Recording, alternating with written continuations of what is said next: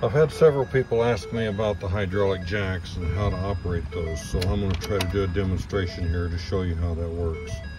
First, you just turn the ignition on. You can have the motor running or not, it really doesn't matter. Then apply the parking brake.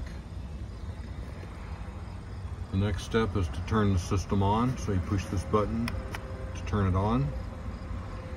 Now if you look at this, you'll see two lights there are on. One at the front and one on the side. They're yellow lights, and that lets you know the front end and the left side is low. So whatever point that yellow light comes on, let you know the low point. Now at this point, you push the button one more time, and the jacks will come down.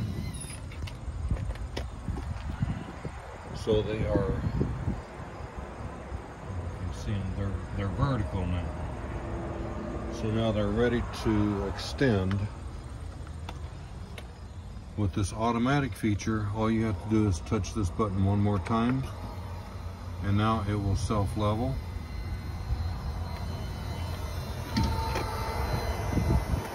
So it will pick whatever it needs to do. You see it's raising the front end. It's raising this left side. Right now the driver's side and the front are the low points, but all four jacks work together to make it level.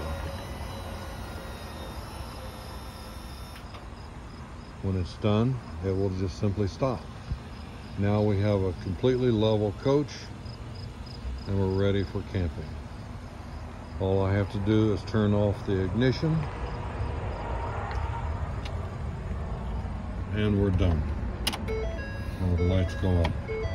Now when we're ready to break camp, once again you turn the ignition on, and you simply push this button that says store,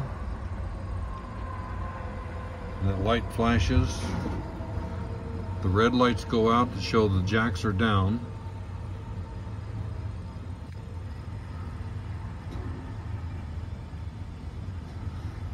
The travel light is still on.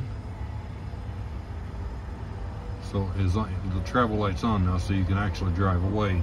But what I recommend doing is wait until this blue light stops flashing, because right now all the jacks are up, but the springs are still compressing the cylinders, allowing the fluid to go back into the reservoir. So just give it some time, give it a couple minutes, and then you can drive away and everything will be just fine. Thank you.